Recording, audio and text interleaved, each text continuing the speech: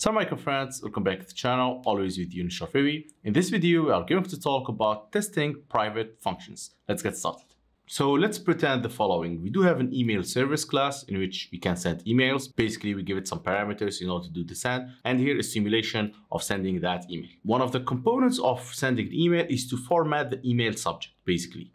All right? So here we format the subject and the message like the following. And this function is private, as you can see. Now, in some circumstances, we want to test this private function alone. Why we want to do that? Because the users of our email service, I don't want them to depend on this format email. Because let's say in the future, I want to change this implementation of format email to another thing. Let's say if it gets more complex, I will replace it with custom class that can do this formatting. Keep in mind, this is simple. That's why we are doing this function. Usually the formatting, we do it as collaborator class. For that reason, it is considered as a not best practice to test private function. Even though you can test private function, where the first option you can do is just to delete that private keyword and do the testing and keep it like that. But this creates a problem because other people can use this function and depend on it in other things.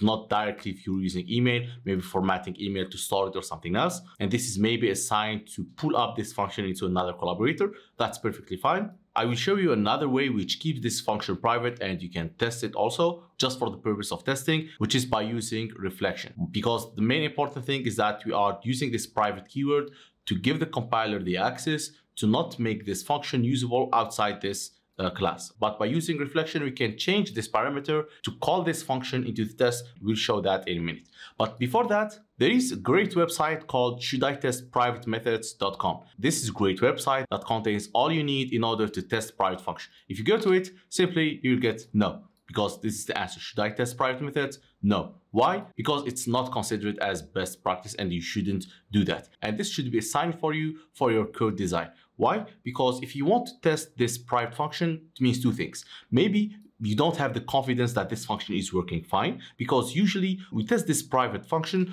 through other public methods. So by testing this send email, I am testing this format email. But in certain circumstances, some functions are pretty big and complex and can contain many states and configuration that we can test them publicly via the public function. For that reason, it is assigned to move this complex function into its own object. And then you can test this object, of course. That's the best option. Otherwise, maybe for your circumstances, you really need to test the private method. Of course, we have the value, but this should be for nerd problem. It's not generic practice we do often in software development. So in order to test this function, well, I have this email service test. Basically, I'm creating the email, I'm formatting the email. Usually we do format email, but this is private function. That's why I have an error. And then I want to just assert what I'm doing. So here is the email. I want to test private methods, please. So in order to tell the compiler that it is fine for the moment to test this format email, we will do it like the following. Well, it contains some work, but before that, there is an annotation that works in Android well called visible for testing, which is this one, but it has another package, which is Android X annotation. Here is this class, right?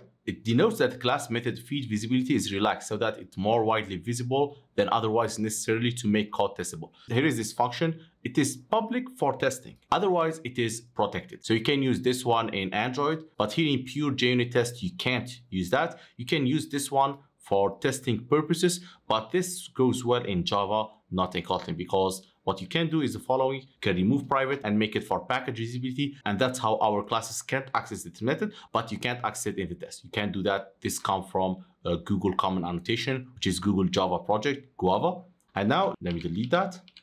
And now let's get back in order to access this function with reflection. First, we start by creating the method object itself. We do that like the following. We get this service, right? And here we use Java class. And here there is a lot of things you can access them. One of those is get declared methods. Here you give it the name. Our function name is format email. Give it as a string, okay? If you do a typo here, it will be a problem, of course. Then you need to give it, you'll see var parameter types. So what are the parameter type of this function? It has two strings. So I can put the first string and of course the second string. That's how you declare the function. And now we need to make it accessible because it is private. If you try to call it right now, it won't work. So you do method.isAccessible and you change it to true. By default, this will be false, of course. And then we need to get the values. So here we are going to call it. So here is how we call it. Basically, we do method.invoke. and we give it the object from which we are invoking, which is in our case, the service. And then we give it the different var args of the parameters. Here are the parameters you are passing, so I can paste them here. And the result, it will be in any. So you have to cast it to a string. So I can change this one here, and then I should expect the test to pass. So here we go. The test is passing, and here is how you can test private function. Now keep in mind that this is a lot of things going on with reflection, and it makes completely the code unreadable. But for certain circumstances, of course, if you have to do it, well, of course, you have the option here. Okay, so this is how you test private function if you have really a rare case in which you want to use it. Otherwise, it is considered as a bad practice to test private function. You should test this private function through public function, of course.